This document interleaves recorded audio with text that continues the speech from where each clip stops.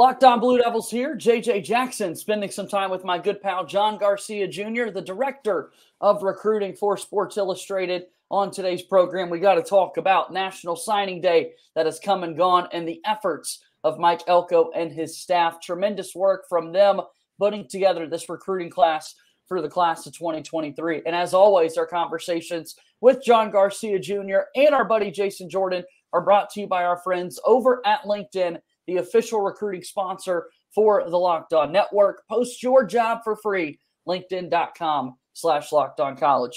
John, I certainly do appreciate the time. Happy New Year to you, my friend. And what a remarkable job Mike Elko and his staff were able to do. Yeah, likewise, JJ, and likewise for Duke. Yeah, this group, it's so rare on a lot of fronts, right? First of all, to get more than 24 prospects on board before that first game, before the opener in 22, before we saw this turnaround, this revival on the field, to have buy-in from 24 recruits from 12 states, by the way, is really remarkable. And then to have held on to all of them as other teams lost out on recruits, as other teams circled back on other kids that were committed, and just kind of the natural ebb and flow of the cycle, to retain those recruits all the way through and have all 26 signed on signing day. I mean, just remarkable all the way around, and very atypical of not only a new coaching staff, but any coaching staff in this day and age. You can go to the Georgias, the Bamas, the Clemsons, the Ohio States. There's decommitments everywhere during the season, after the season. Duke doesn't suffer one from the moment, kickoff 2022 begins. So a lot of interesting statistics with this Duke class. It's diverse, it's balanced, and it's also really good, which is probably the most important part. That's what we like to hear, and it's been a good football season for Duke. To finish the regular season with the 8-4 mark, you get the opportunity to play in the Military Bowl, which is such an exciting opportunity that Duke has only played in less than 20 bowl games all time. They're not used to that. And going back to the fact that this is such a brand new staff, it is the first year that Mike Elko was able to compete and conclude. How impressive is that, simply in that you're selling a message, and yet all these recruits, when they were jumping on, didn't know the end result, John. They didn't know that this team would go 8-4 because, as we said, they remained solid the whole time throughout. It's not like these were last-minute gets that Duke was able to get with their football class. Yeah, JJ, that would have been understandable too, right? If it was like, hey, the class was 12 to 15 players, and then boom, after the 8-4 season, a bunch more wanted to jump in. And there's nothing wrong with that, but not having to deal with that really enables you to focus on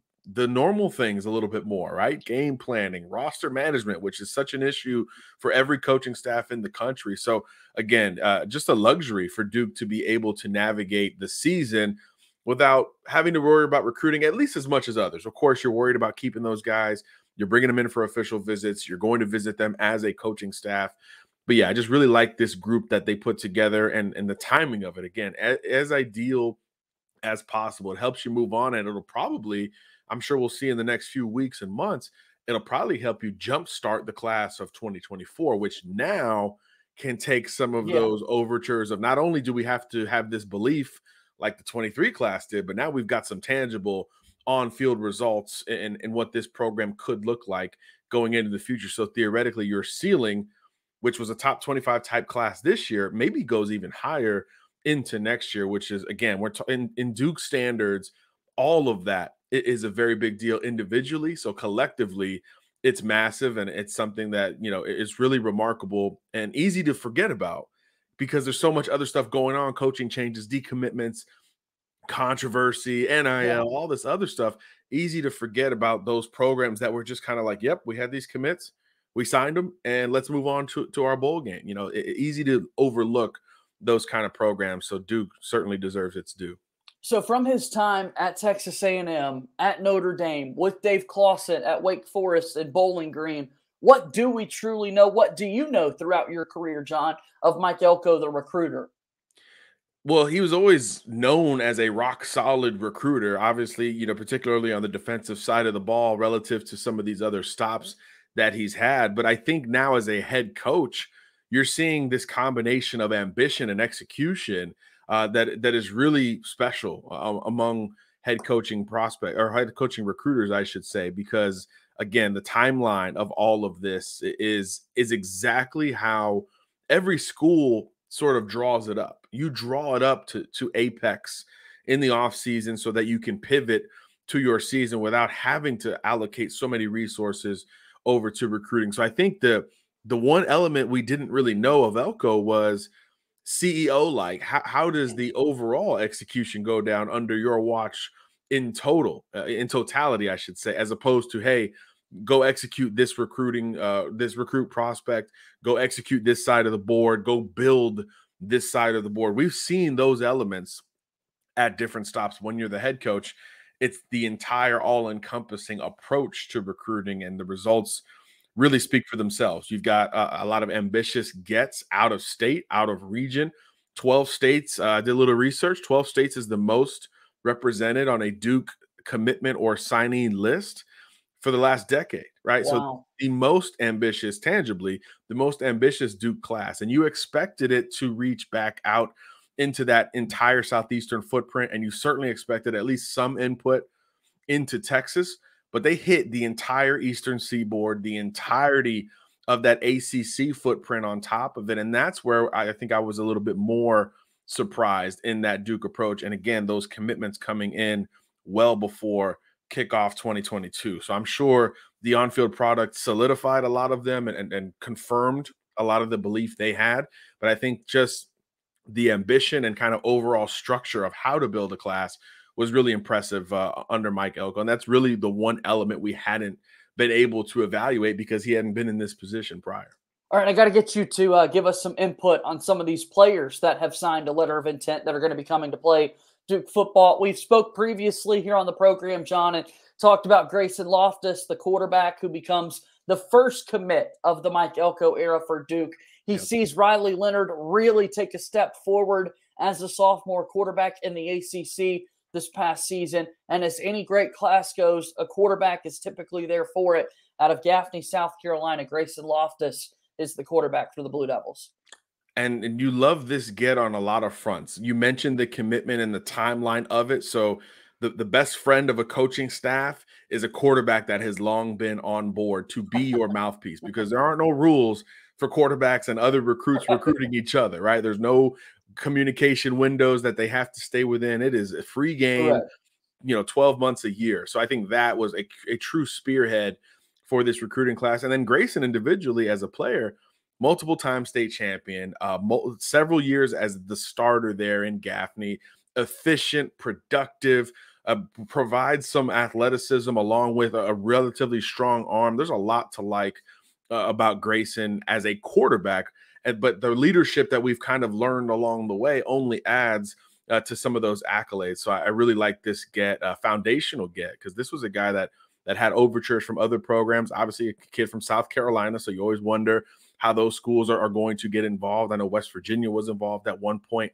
as well. So this was a high profile win early, and it got better as time wore on and as this class was built. So a great sort of ambassador of this first Mike Elko class. And you're seeing a lot of newer coaches, and even in this coaching cycle, like Luke Fickell just grabbed his 2024 quarterback. You're seeing that as kind of the move.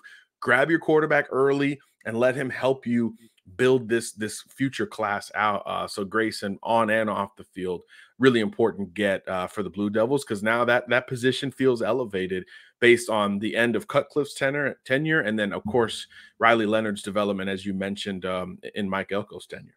So that's what I want to talk about. And again, Kevin John's the offensive coordinator, quarterbacks guy that's working with Riley Leonard. You look at the last 2 or 3 seasons of Duke football, Duke, one of the 5 worst teams in the entire sport in terms of quarterback turnovers over the last 2 seasons. Really, really poor play in the final 2 years of David Cutcliffe, which was not characteristic whatsoever of his career in its entirety. But that was just simply the fact. And so you hand the reins over to Riley Leonard, who had only played a little bit throughout his freshman year. What can that do in terms of trying to build quarterbacks for future classes and that sort of thing? Oh, it's huge, because now it's tangible, right? You're utilizing a very modern, athletic quarterback prospect who has increased and developed in the production department. You know, you go back to Riley Leonard's recruitment. This was a guy who we thought in Alabama was maybe going to be a basketball player. I had a buddy call me from Auburn's basketball camp and was like, hey, this guy Riley Leonard from Mobile, he's really good and he might be a basketball player. And then, of course, we tracked him more, and he's this crazy athletic quarterback. So you knew once he was going to be able to create that singular focus on the quarterbacking side, there was an opportunity for quick growth. So for it all to come together under a new coaching staff makes it even more remarkable, right? That's not the group that he jumped on board with. And there was a lot of unknown kind of moldable clay with Leonard's game. So for him to be really the focal point and the catalyst of this turnaround offensively is a huge deal, because now it's tangible. Grayson Loftus bought in even before it became tangible, but now going forward, you can sell that to a wider array of modern quarterbacks, right? Because you're not going to recruit that statue quarterback anymore.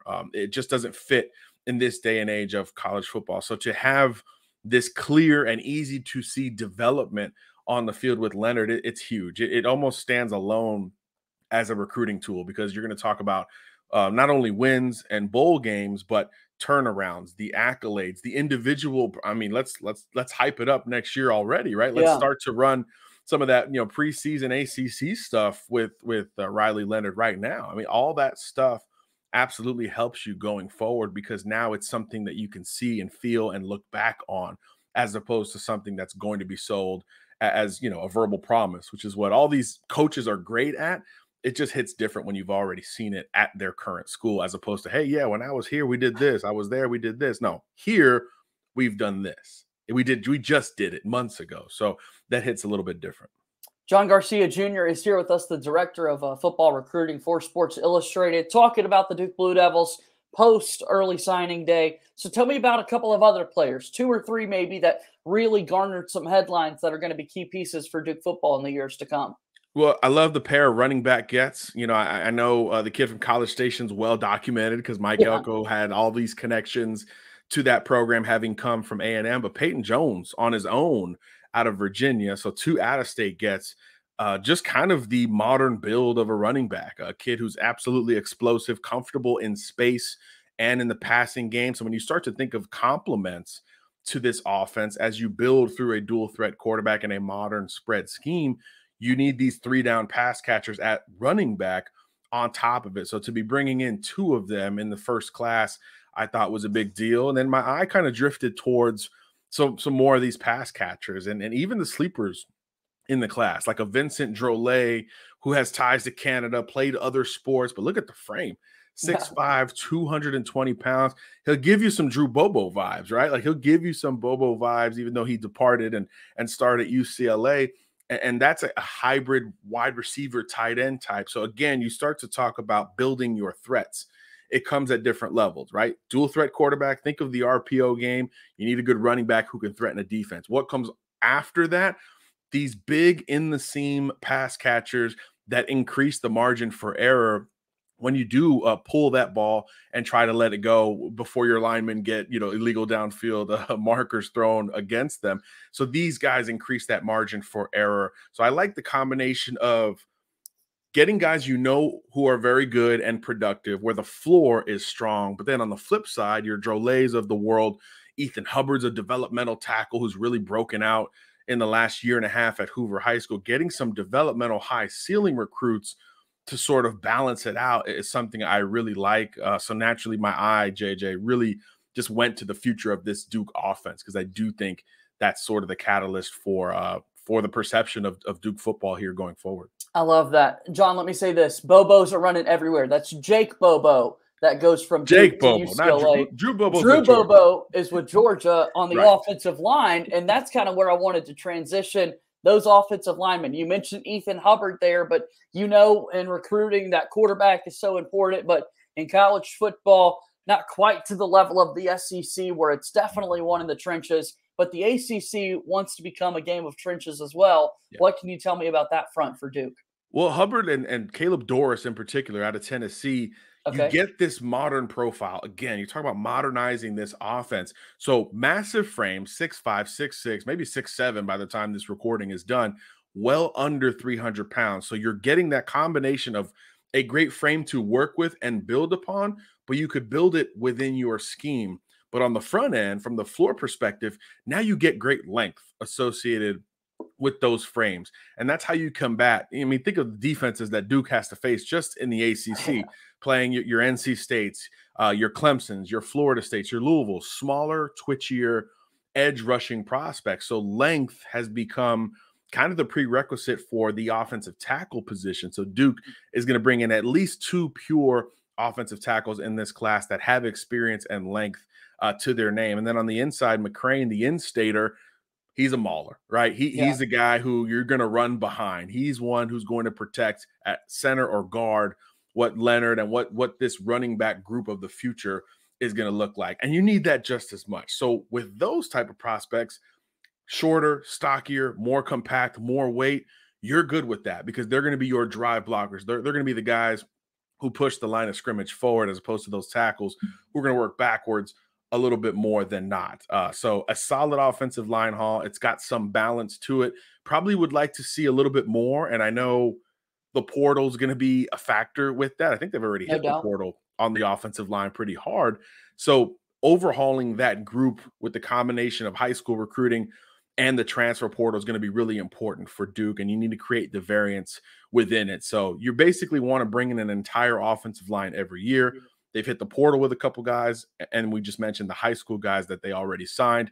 They can bring that kind of completeness to the group here going forward. And again, a lot of them out of state, a lot of them with no clear ties to Duke or that community. So again, fantastic job of identification and ambition from this coaching staff.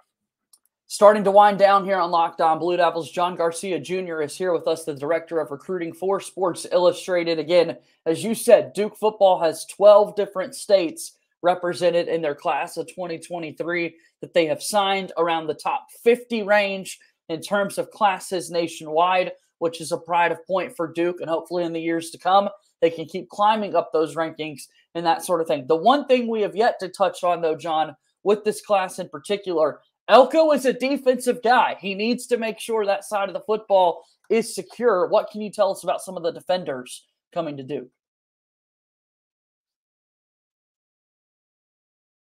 I got you muted there for a second, John. Sorry about that. If we're talking about modernizing this program and keeping up with that, the defensive group and the secondary in particular has to provide some of that balance. Musa Kane, probably, I would assume for you, JJ, is the guy you've talked about the most as you talk about ready-built safety, 6'1", 200 pounds, out of Jersey, ready to go as a balanced safety, can come downhill, comfortable working backwards as well. But the rest of the group, these are cover guys, right? Deshaun Stone, long, rangy safety from AC Reynolds. Shout out to Chris Pierce, my college teammate who played at AC Reynolds.